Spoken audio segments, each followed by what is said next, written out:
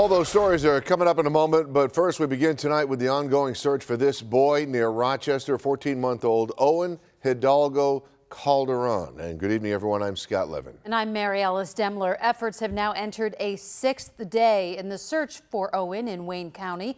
And that baby boy went missing nearly 2 weeks ago, and a very intense ground search has been going on since then. As Channel 2's Jeff Preval tells us tonight, an Amber Alert still remains in effect for portions of western New York.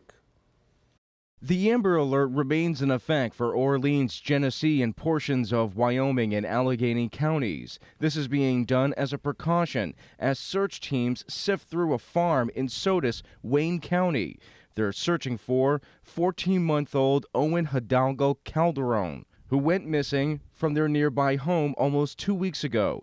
The Wayne County Sheriff says there's no evidence Owen was abducted. My experience in law enforcement, what I've seen in the interviews that I've seen personally, I believe that this will be a recovery. I don't believe that he is alive because of the time period that's gone by.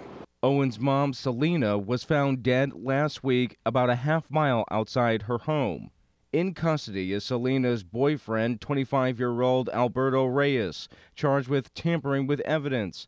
Police say he admitted to removing Selena Calderon's body from their home and burying her.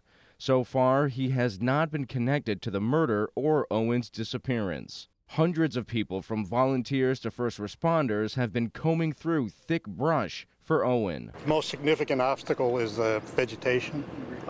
This area of the county has a lot of multiflora rows, and if you look at some of our searchers when they come back in at the end of the day, they're very much scratched up. In the meantime, police are reviewing a cell phone that may belong to Reyes. We had information that Reyes had discarded a phone on 104 when he was being given a ride from here to Attica, New York. Police hope this leads to new information in this ongoing investigation.